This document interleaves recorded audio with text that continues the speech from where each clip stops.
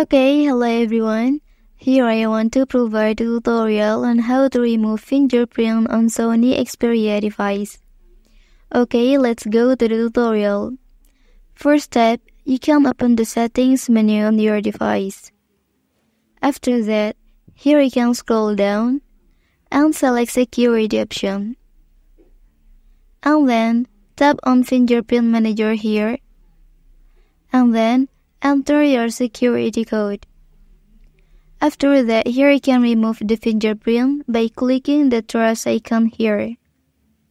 Okay, click yes, remove. And then the fingerprint on your device has been successfully removed. Well, that's the tutorial on how to remove fingerprint on Sony Xperia device. Don't forget to subscribe to get other information from this channel. Thank you.